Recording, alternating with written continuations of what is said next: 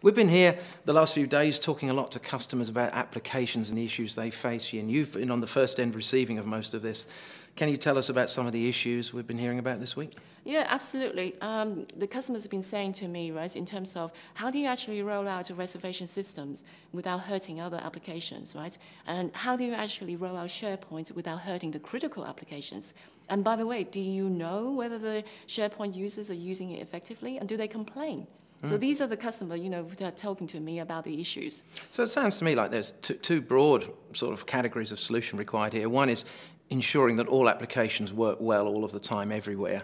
And the other one is getting visibility of those applications to understand that they are working well and who's using them, and then putting things right when they don't work quite as well as expected. I understand you've got two services, basically, that tackle this problem. Can you just describe those for us? Well, I'm glad you asked, Peter. Yes, we do. So one of them is called Integrated Traffic Management, and it harnesses your technology, Riverbed technology, to optimize and accelerate applications so end users' performance is improved.